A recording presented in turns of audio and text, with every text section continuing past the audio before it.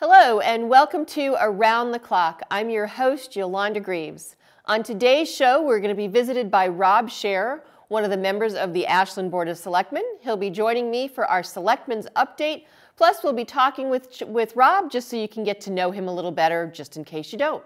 We are also going to be visited by Judith Collaro. She presents History at Play, and we're going to talk about how she got her start in theater, plus her upcoming performance as Krista McAuliffe that will be handled and seen at the McAuliffe Library in Framingham. Of course, we have our ever-popular Around the Town tour. Not too many stops today. Of course, our Selectmen's Update. So stay with us for more Around the Clock. Welcome back to Around the Clock. We're here for the Selectmen's Update, and I have with me today Rob Scherer. Rob, thanks for coming on Around the Clock. Thanks for inviting me. So this is our Selectmen's Update. This is our opportunity to talk through what happened at our Selectmen's meeting last night and give you some updates. So the one thing that was different was Joe Magnani, our chair, was on vacation. There, yeah. So Steve Mitchell, our vice chair, had the opportunity to run the meeting. It started, as always, with citizens' participation. We always have someone speak. Yeah, besides John, Mark DeSoni. Yep. We had Steve Morgan from the Capital Improvement Committee speak with us last night. We then moved into scheduled appointments, and our first one was with Michael Tarosian from the Ashland Fire Department about the Adopt a Hydrant program. Do you have a hydrant outside of your house, Rob? I do, and last winter, so I asked Mike if I could get retroactive credit for shoveling last winter, but he said no, I'd have to do it this year. Yeah, so it's a very nice program. We had some great people came and got pictures of them shoveling out their hydrants, and it really is a serious subject, of course, especially when you get deep snow like we had last winter. And it really is an important public service to look around your neighborhood and check for hydrants that need to be shoveled out. Those minutes could really be really important in the event of a fire. Yeah. So. And then we had Paul Carpenter show us the new town website, ashlandmass.com. A few glitches still, but I think it's certainly an improvement over what was there.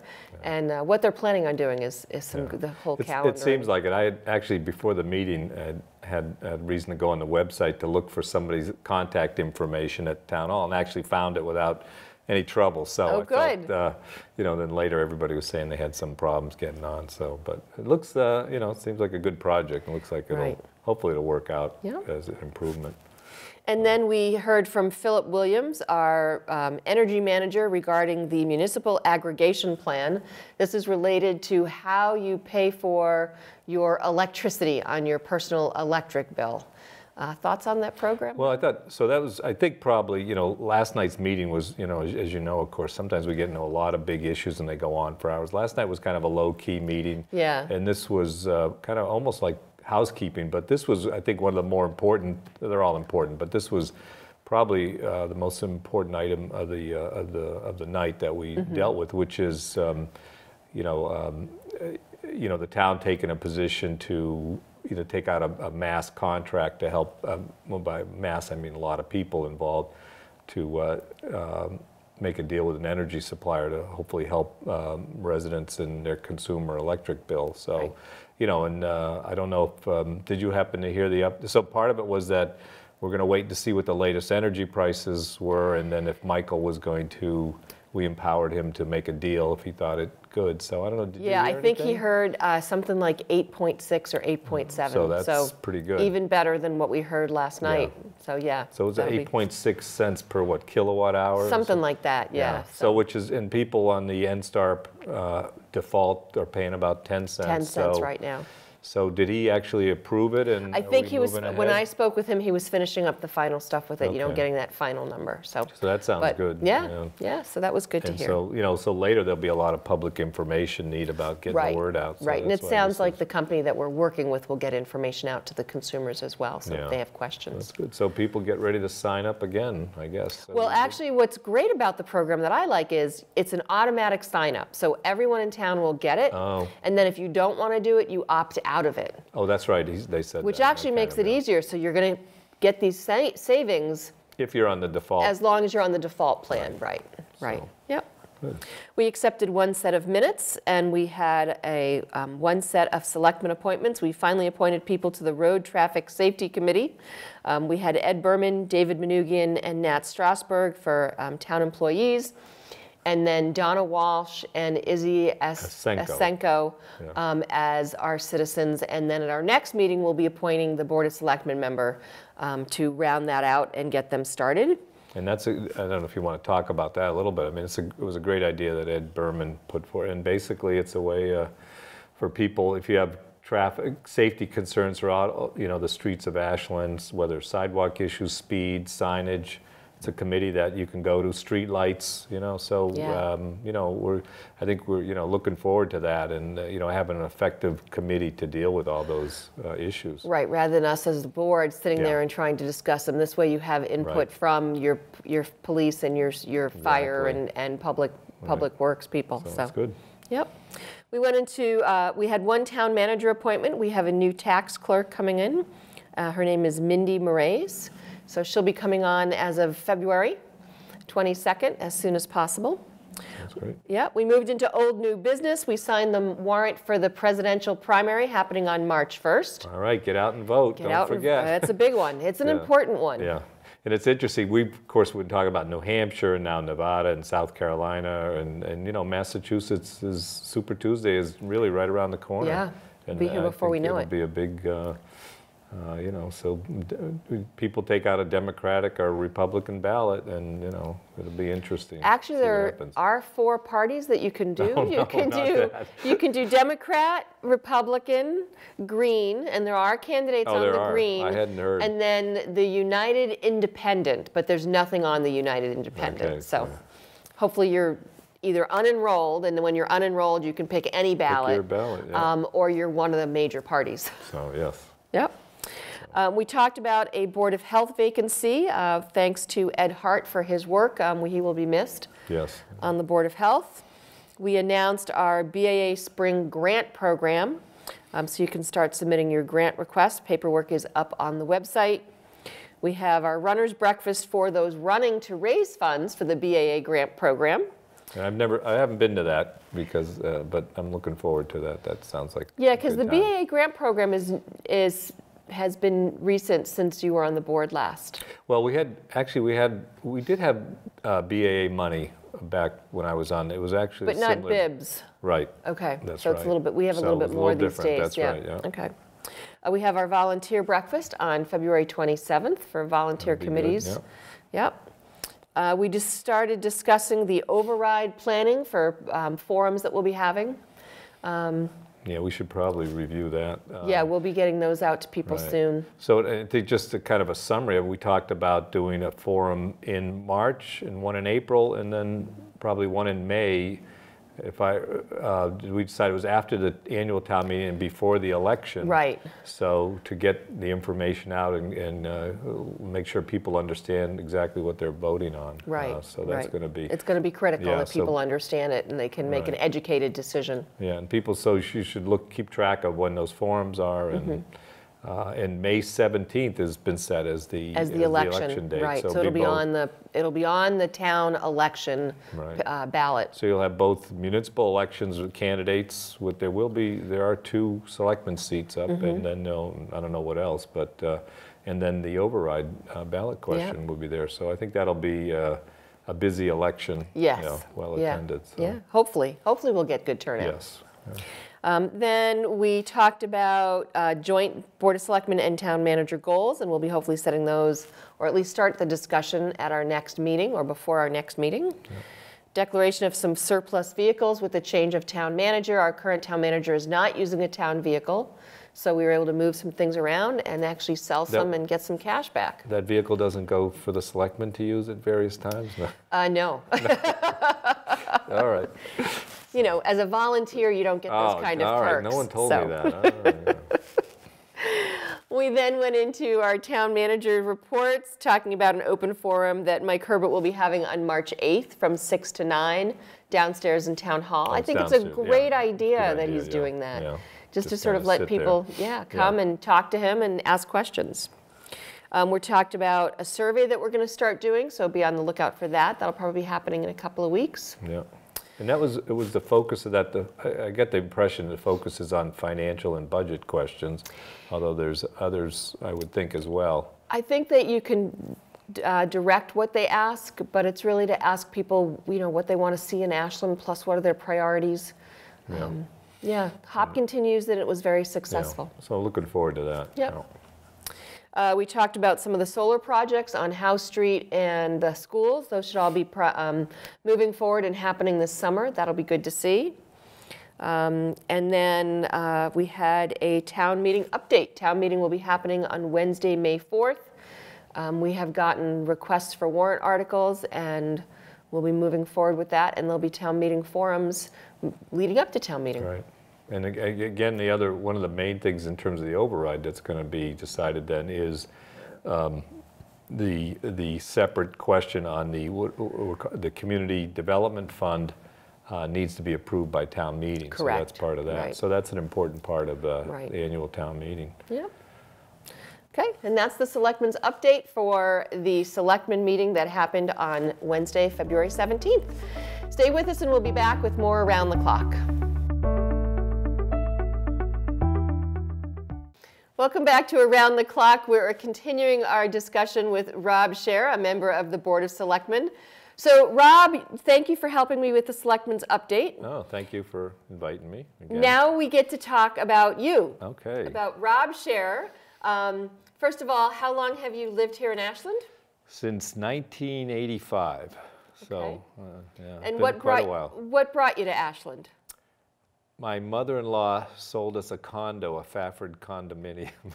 So, Oh, wow. Yes, and so we weren't actually intending to necessarily stay all that long, but my wife Marcia Rennie, of course, grew up here and is a real townie, so the family's here, and then we just kind of fit in here. We had kids, we bought we sold the condo, or actually moved out, kept it for a while, but moved out and bought a house here. So we loved the community and decided, and we've stayed here, and so made a life I think that's here. a path a lot of people take. Yes, They move into a condo, they like Ashland, and they stay as they So we can thank ready. Howard Fafford There for we all go. those people. So many of them become then, major members of the Yes, community, yes, because you right. realize it's a great town. I mean, I know for us, that was the path we took Yes, to come here to Ashland. Right. So you said your wife, Marcia, for those of you who don't know, Marcia Rennie, who used to be on the school committee, is Rob's wife, has lived here in Ashland her whole life. Yeah. How many kids? We have 4 children, and I'd say, one of them's still in high school, so they've all went through the Ashland schools, except the last one, she's in a private high school, but right now, so, they enjoy, we brought up all our kids here, and they're off, either in college or trying to make their way in the world right now, so, Nice. it's a challenge, So that was one of the reasons, when my kids were younger, actually I was, of course, as you know, I was on the board, 15 plus years ago, Okay. and that's I had 4 young children. That was really difficult time, in terms of timing. So it's a little better now, and of course, Marcia was on the school committee a long time, 9 years. Yeah. So, and I certainly wasn't going to. I stayed involved in the town, but I certainly wasn't going to be on the Board of Selectmen when she was on the school committee. So, I felt that a little more time in my life, which actually may not necessarily be true. So, but I thought it was a good idea to get back into it again. Had interest in assuring transparency and looking at what was happening financially, and then. The selectmen last year appointed me to the Upper Charles Trail Committee, and so I enjoy being on that. That was before as a selectman. So it all seemed to come together, we heard that, Paul and who was the other person who didn't? Mark had left. Mark had left, so and his seat Paul had been decided open not since to. August. And Paul, and then a long Paul time, yeah. had decided not to run again, So similar that to opened Marcia up had some been on seats, for yeah. quite a while. So I said, let's go for it, and get back involved again on the board. So it's been almost a year. Do you feel, some of the things that you were looking at, do you feel like things are changing or for the better? Or? Well, I think it's, I think we work well together as a team. We don't always agree on everything, of course, and it's a process.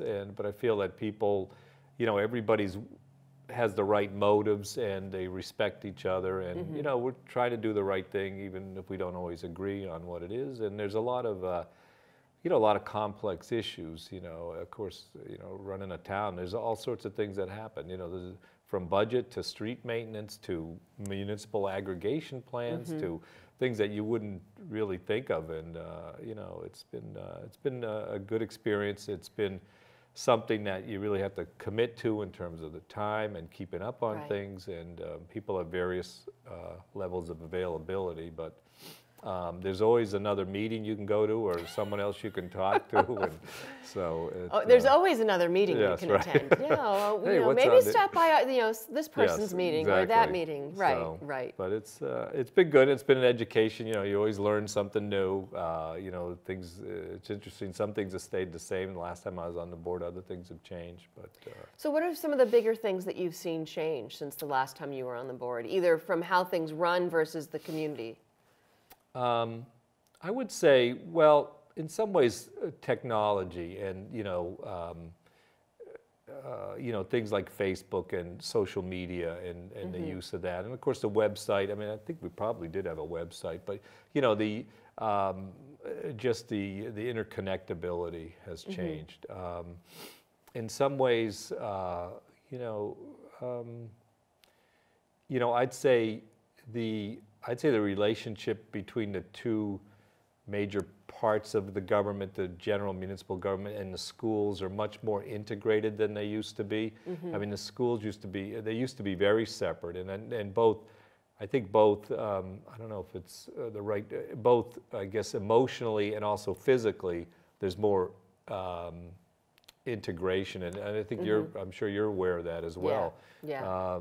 You know, whether it's sharing of staff or it's just communication or the way the budget process is more laid out and more organized. And I mean, I guess more, I mean, we didn't have so many stabilization funds, so there was always those kinds of things going on. But so that's been, I think, a little more built up, you know. And I certainly think that since my time on the school committee, which was, you know, about 12 years ago now, I don't think we overlapped. I don't think you were on the selectmen when I was on school committee. But I know it was very divisive between school committee and selectmen. It could be very difficult.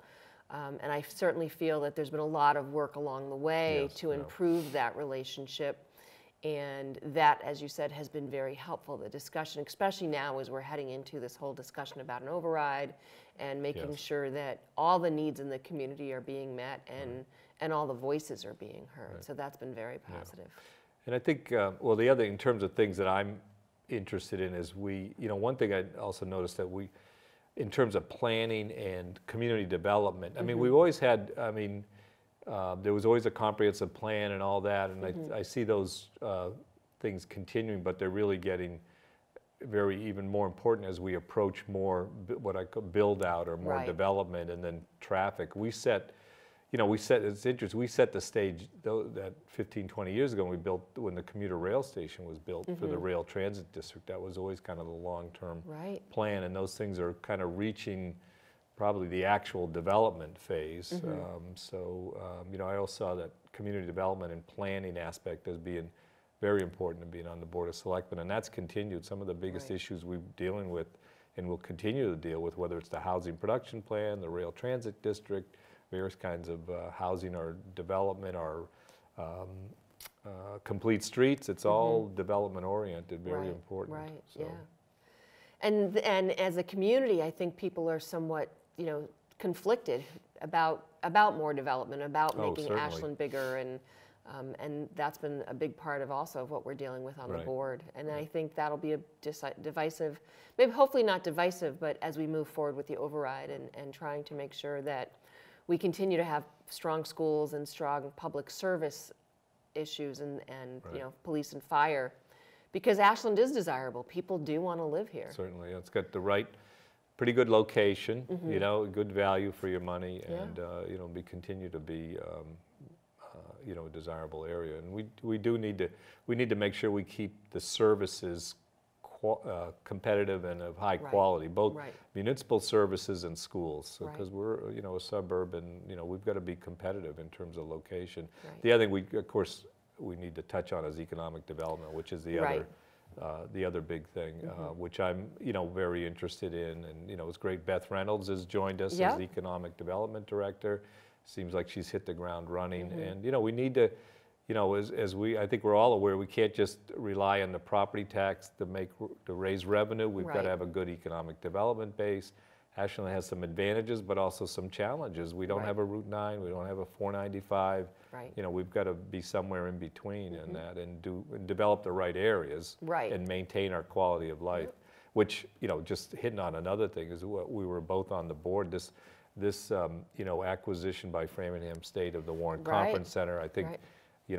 I think it seems like it's going to be a very good deal. Yeah, and very it positive. could have been, a whole different outcome with Right. a major subdivision going in there. Yeah, And yeah. so that was, That was a good that was a win. wonderful thing. I think the board worked very well behind the scenes to kind of encourage that outcome. And Yeah.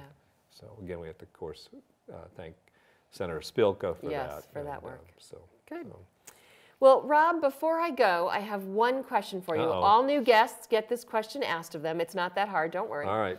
Is there something about you, Rob Scherer, that not many people know that you'd be willing to share with our viewers? Oh, okay. Oh, none of these. It has to be something you can share. Legit, huh? Family television here. Okay, sure. Well, one thing, I don't know if people know this about, but I was a social worker, and actually I was a prison social worker. Oh, wow. For 4 years, yes. After I got out of college, yes, yeah, back in the late 70s, early 80s, yes. Wow. So right here in Massachusetts, Northeastern Correctional Center. So I was Cool. 4 years I worked in the prison. It was really, and kid right out of college, it was really quite an eye-opening experience. I can imagine. Yeah. Well, thank So, you for doing that. yeah, I'm sure it was yeah, not easy. Yeah. So that's, I guess, I'm sure it not goes many back people in knew time that. a bit. Goes back Yes, in time. right. Great. Well, thank you for sharing that. yeah. And thank you for coming on Around the Clock. We'll have you back maybe next year to see how your second All year right. went. Well, thank you. Okay, thanks for it. coming. Yeah, appreciate it. Well, that's it for this segment of Around the Clock. Stay with us and we'll be back with more.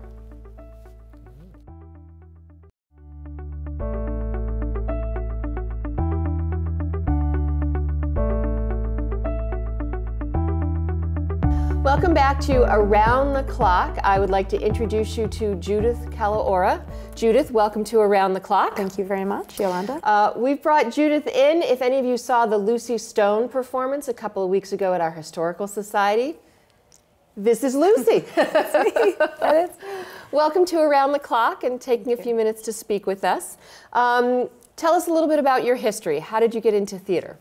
I started acting when I was actually 8 years old. I'm from Framingham originally, and I attended what is no longer, unfortunately, it was Juniper Hill Elementary School, but it no longer exists now. And there were 2 girls from Boston University who, for their master's degree, their thesis project was to come into an elementary school and create an acting troupe. And they came in, I was in 3rd grade, and they started at first doing improv games. And at first I thought, oh, what is that acting stuff? And then a group of the kids who were involved came into our classroom, and they had created a gumball machine out of their body. So each person was a different part in the machine, and they all worked together. And I thought, that's so cool how they're working together and they're becoming something completely different from themselves. And so I joined right after I saw that, and did my very first show with them, which was basically a series of Aesop's fables, and it was sort of the rest is history, and it's gone on for many years now. Now, I try to bring people that are related or do something here in Ashland. So, what's your tie-in to Ashland as part of your acting and theater history? Yeah, Ashland came into my life at a very formative time in my theater career. I was a freshman at Framingham High School, and our theater director, Mr. Richard Sosney, who's since retired, took a year hiatus from directing, and we had an interim director named Donna Rosinski, who many people from the Ashland community are familiar with. Yep. And she came in and did Godspell and Fame as our musicals that year, and I met her, and she cast me as one of the disciples in Godspell, and it was actually my first leading role in a musical, and it gave me the confidence that I needed to continue on that track. And I enjoyed working with her so much that after that, I attended every single Ashland Youth Theater during the summer vacation, all the way through graduation. Wow. Yeah. And then graduated from high school. Where'd you go from there? I attended Syracuse University. The Bachelor of Fine Arts program there is a conservatory-style acting program. It's a very good program in that you're also allowed to go abroad, and their featured destination is London, England, which for any actors, that's like, shucks. That's like Disney to most people, but for acting. Exactly. And we had a partnership with the Globe Theater. Okay. And so we trained with the masters of the voice and the masters of the text and the masters of movement. And for 6 months, we were working in this sort of sacred space for performers.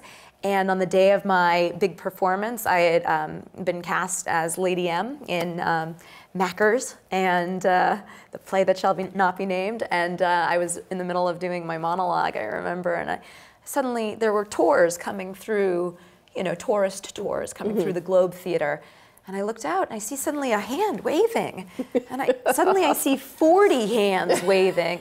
And I realize it's Donna Rosinski bringing the Framingham High School, because she'd switched to Framingham, right, at that point, drama troupe on their April vacation trip to London. Wow. And just sort of kismet, I was there on stage doing my monologue at the same time their tour was coming through. Yeah. She and I started running towards each other like slow motion, and it was great. It was really good to see her, and sort of, she said, "What are you doing here?" I said, "What are you doing here?"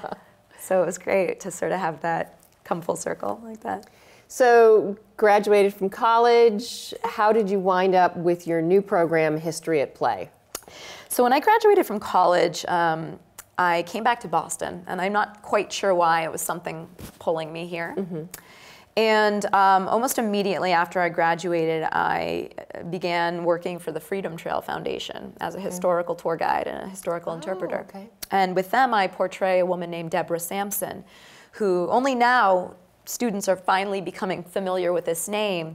But she was the first woman to enlist in the American military disguised as a boy. And she used the alias Robert Shirtliff, and she served for well over a year and a half in the 4th Massachusetts Regiment, fighting very courageously in upstate New York, and digging a musket ball out of her thigh when she was shot so no one would discover her. Right. And during the course of these tours, and I've been doing these tours for 11 years now. Oh, wow. And I still do them. It's very close to my heart, the Freedom Trail. I would have tourists come up to me and guests come up to me and say, "I want to know more about Deborah." I say, "Well, I have 90 minutes. I got to tell you about the Boston Massacre and the Boston Tea Party and Mr. Hancock and Mr. Adams and Mr. Revere. I don't have time to tell you any more about Deborah." And I thought, this is unfair to Deborah. Like, Deborah deserves to have her story told. She's the official heroine of Massachusetts, for goodness sakes. Right. So I wrote a play about her, a one-woman show telling her story, and I started to tour it to schools, and mostly I found the majority of my viewers were assisted living and independent living communities. They require this weekly, if not weekly, daily educational enrichment. It's part of what they pay to live there. Right, right. And it was a fantastic audience, and they were so giving and so supportive, and every time they saw the show, they said, "We want you back, but we want another girl." Right, we want another story. We want another story. So from 2010 to now, 2016, I went from having one woman, Deborah Sampson, to now I'm on 5 women, my 5th being Krista McAuliffe. And I developed other shows that have historical influences as well, including a show based on the characters of Downton Abbey, which people are absolutely nuts for. I can imagine. With the series concluding this year. And so I registered my business, History at Play, a few years ago, and made it my sort of life goal to continue telling the stories of influential but often forgotten women. Wow, wow. So you've done Lucy Stone. What made you pick Krista McAuliffe? Every woman that I portray, I usually get a suggestion from someone. Lucy Stone I happened to find on my own because I actually wrote a women's tour, a walking tour of Boston. And in doing that research, I learned about the first woman to graduate from college from Massachusetts, Lucy Stone, who got Susan Anthony into the women's rights movement. I thought, well, we all know about Susan Anthony. Why don't we know about Lucy? and then who was also the first woman in the United States to maintain her maiden name when she got married. And having a very unique surname myself, I've always felt like upon marriage, why would I relinquish my name when there's so few Kala'oras left? Right. So that really spoke to me. So each woman I portray speaks to me in some way and also has to overcome some sort of adversity or some sort of obstacle. My sister's been a great help to me in choosing women who are, I guess you would say, very sought after in terms of people wanting to learn their stories. She suggested Hedy Lamarr to me, who's also one of the women I portray, who's recently received more reputation or publicity due to her creating Wi-Fi frequency hopping, which is now used for Wi-Fi, sped spectrum communication. She also suggested Krista. Now, I grew up, obviously, Framingham. Right. Krista McAuliffe grew up there, grew up going to the McAuliffe branch of the public library. Steve, Krista's husband, also resided in Ashland. Okay. Suddenly I just realized this woman who I knew so little about, but had grown up with. Like I felt like she was, she was very close to my mother's age. I felt like she was my mother. I knew very little about her, but I knew that everyone knew her. Right. And I said, why don't we know more about her? Like, why don't we know where she was before her NASA stardom? Right. And then I started to research and read the novels written about her, and there's a great documentary, and her mother Grace wrote a wonderful book, which has sort of become my Bible. And it became very clear to me that this woman was, she was a gem. She was an absolute gem. And it's really important that people know who she was and what she was fighting for, which was education, an educational, really an educational revolution, experiential learning, hands-on learning. Right. So it's been really a joy and also very nerve-wracking to portray someone so close to so many people's hearts. Especially here in Framingham and Ashland. I mean, there are people who remember her and know her. And I mean, a lot of people know her family still. I mean, and I just met her sister the other day at the Challenger 30th anniversary at Framingham State, and I said it would be a real honor if you could come, and if she does, it would mean a lot to me. But I know it's very difficult for some people to see this. Right.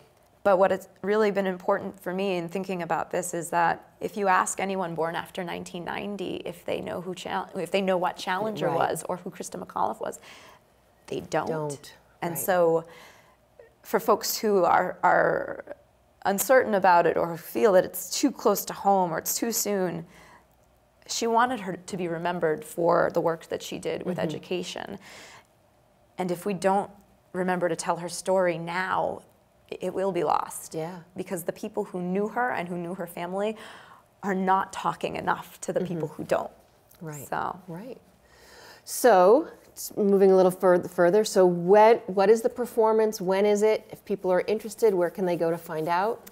The performance debuts on Sunday, March 6th at 2:30 p.m. It will be at the historic Village Hall, which is located in Framingham Center. It is a building owned by or operated by the Framingham History Center, which is Framingham Historical Society, essentially. I believe it's framinghamhistory.org, I believe, but I think if I might look right there, I think we'll be showing it as we're talking. Okay, great.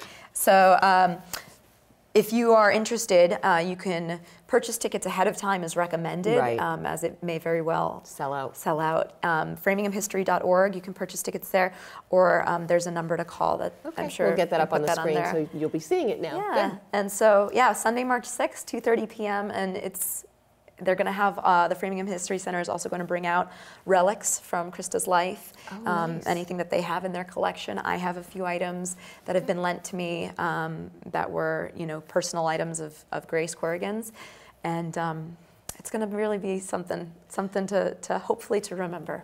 Well, I can tell you're passionate about this and that it means something to you, and I think that's great to see in a performer, that you take it that personally and you feel what's going behind the story, and that's a great thing to see. So thank you for coming on Around the Clock. Thank you.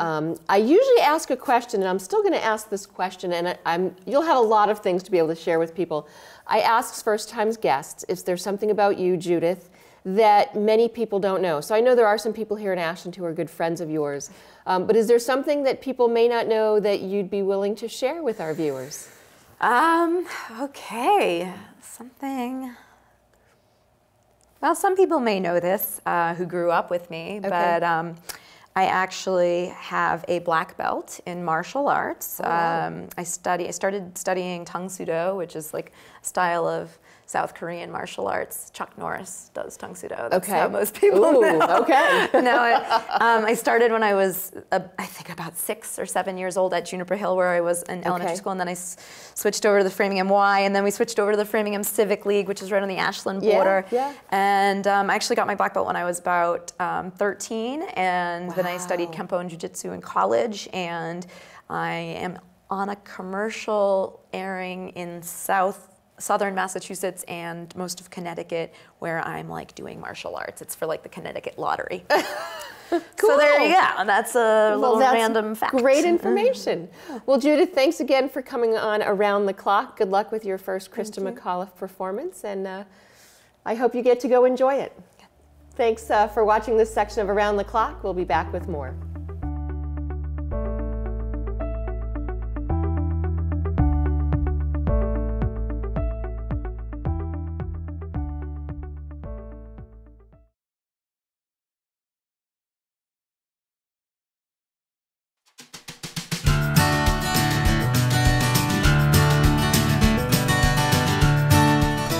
Well, it's time for our Around the Town tour. We're going to start by first looking at our Adopt a Hydrant program. Then we're going to be talking about some snow shoveling techniques. And we're going to finish up with the Ashland High School Theatrical Society's production of A Funny Thing Happened on the Way to the Forum. So let's start with our Adopt a Hydrant program. The Adopt a Hydrant program is being sponsored by the Ashland Fire Department, and they're asking citizens to adopt a hydrant in their neighborhood. Go up on the Ashland Fire Department's website, let them know what hydrant you've adopted, and then, as an incentive, we're offering Papagino's gift certificates. So we were able to present our first 3 winners for January and half of February, and that was done at the Board of Selectmen meeting. So the first 3 winners are Jace Ra, who lives over on Hardwick Road. He was so excited to do it that one morning before school, he went out and shoveled his snow around the hydrant. The second is George Henry, who lives over on Warren Road. And the third one is Jeffrey Patton, and he's doing 2 hydrants, one on Catherine Drive and one on Suzanne Drive. So congratulations to those 3 winners. And if you'd like to participate in the Adopt a Hydrant program, you can go to the Ashland Fire Department website, let them know what hydrant you've done, and then when it's snowing and you've shoveled, submit a picture of your clean hydrant to be considered for the next round of gift certificates. Now, speaking of snow, it's been a somewhat light winter. We haven't had much snow, but just in case we have some more, because it's only the middle of February, so we still could get swamped, who knows, we'd like to show you and share with you some snow shoveling techniques so that when you do have to go out there, you don't injure yourself. Let's take a look. Hi everyone, I'm Bob Saban from Fitness Together. Today what I'd like to do is talk to you about some safe snow shoveling tips and tricks. So what we're going to show you today are different ways to warm up, get your core temperature up, and get ready for that snow shovel.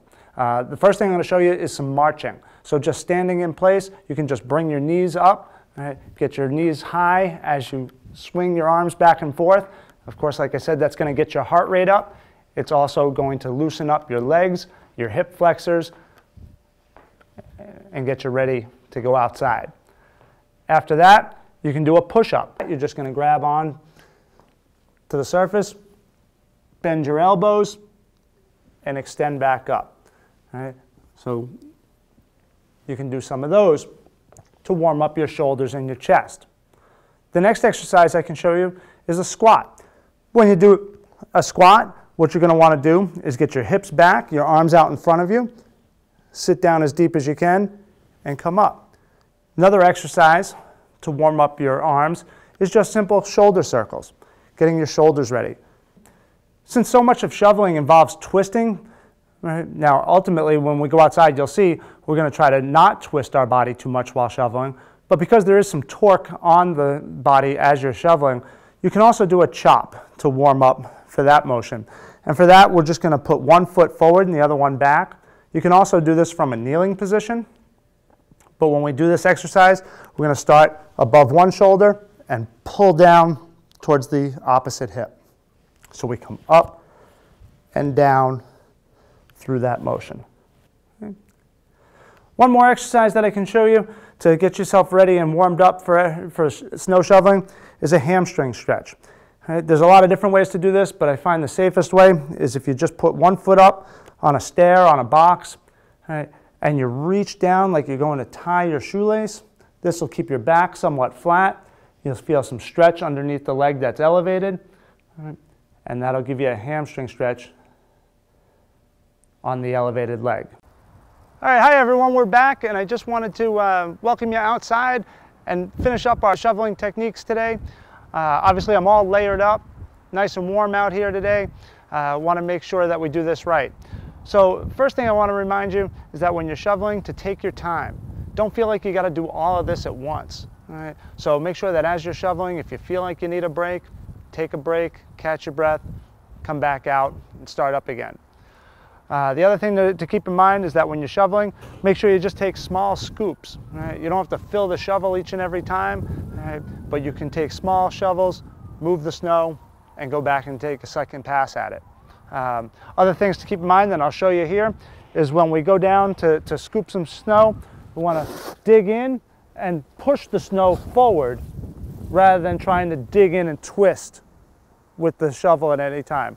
Or if you're moving snow across, let's say, your driveway, you just want to push it and slide it through, right, and use your legs to push that snow forward as opposed to taking shovels and dumping it ahead of you. Right? Also, as you're going across the driveway, right, or across your sidewalk, as you're pushing that snow forward, like I said, try to push it as far across to the other side as possible. Don't lift and twist. Okay. Other things, when you are dumping the snow off to the side, make sure you turn your body towards where you'd like to dump it. So if I scoop using my legs ahead and I go to put it off to my right side, I want to turn my feet to the direction and drop it off, not twist. As I said a few times now, make sure you bend your legs. You don't want to lean over and dig in, not using your legs. We warmed up before doing squats for a reason. Always make sure that you bend your knees deep, dig in with your arms, and lift that snow. All right. Those are probably some of the best techniques I can show you today. If you have any other further questions, feel free to give me a call, Bob Saban at Fitness Together, or on the web, ftashland.com. Thanks. Well, hopefully you've gotten some new information about how to shovel snow safely so that the next time we have snow, you can go out, take care of your driveway and your walkways without injuring yourself. And don't forget your neighbors if you have elderly neighbors who may need a hand, and don't forget those fire hydrants. We're now going to take you over to the Ashland High School as this part of our tour. We had the opportunity to speak with a number of the cast members of A Funny Thing Happened on the Way to the Forum. The production is going up the first weekend in March. As always, it looks like it'll be a great show. It was a show I wasn't that familiar with, but there's one song called Everybody Ought to Have a Maid that I do know. So I hope you enjoy our interviews with the cast, and I hope you get to go out and see the production. Hello, we are taking Around the Clock on a little bit of a field trip. We are at the Ashland High School Auditorium, and we are here with two members of the Ashland High School Theatrical Society's production of A Funny Thing Happened on the Way to the Forum. That's a lot of words. I have Zach Schiffman and Matthias, oh, I forgot his last name, Matthias? Sardina. Sardina, okay. Now, we've spoken with Zach before on this show for some of his other productions. Zach, tell us what your roles are for this production. For this production, I'm in, my name is Pseudolus.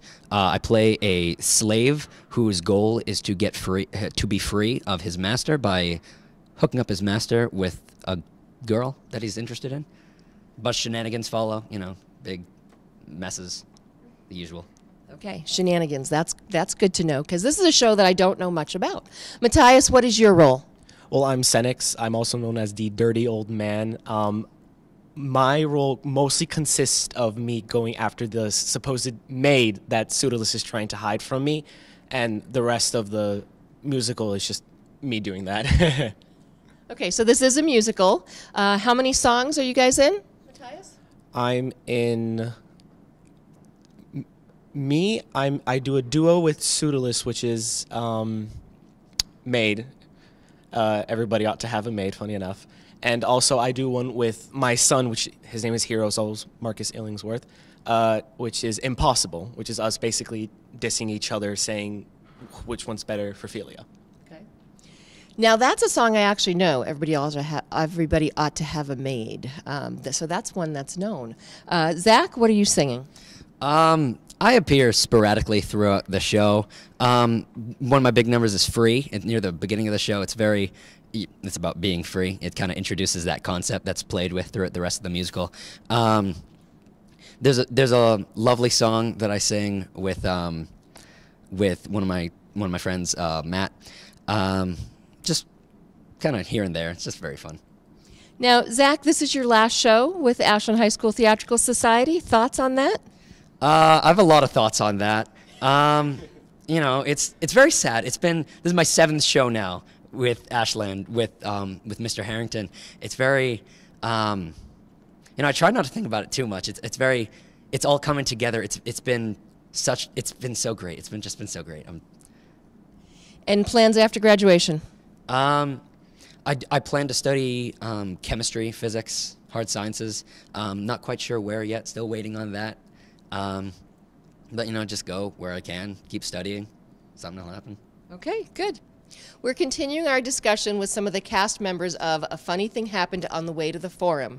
As I was looking through the cast list, I recognized some names of past students who have done work with Mr. Harrington through the Theatrical Society. So that's who we're talking to now. All of these students have had siblings that have had at some point participated in the Theatrical Society productions. I'm going to start right here. Please tell us your name and your year and then pass it on.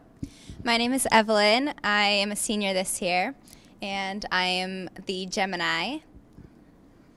My name's Jake. I'm a junior at the high school, and I play one of the Proteans. I'm Caitlin, and I'm a junior as well, and I play Panacea, which is a courtesan. I'm Danielle. I'm a junior, and I play a Protean. I'm Colin. I'm a junior, and I'm Protean as well.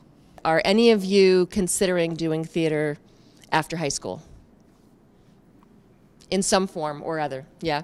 So you're a senior. Yeah. Are you looking at schools for theater? No, I'm actually looking at schools for engineering, but the majority of the schools that I'm looking at have a strong theater department, so. Okay, good. Well, thanks for speaking with us. Break a leg on your performances. Listen to what Mr. Harrington said. Make sure you review your lines over vacation.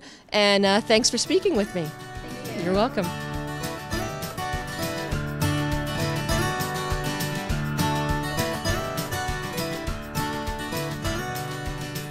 Well, that's it for this episode of Around the Clock. It's getting to be spring in about 3 or 4 weeks, so hopefully we won't see too much snow. I want to thank Rob Scherer for coming on and helping me with the Selectmen's Update. I also want to thank Judith Kalara for coming on and talking about her History at Play program. I hope you've enjoyed this episode of Around the Clock. Make sure you check out our Facebook page because we're always posting things that are coming up, whether it's sports or events or meetings. So, we'll be back in March. Happy end of February.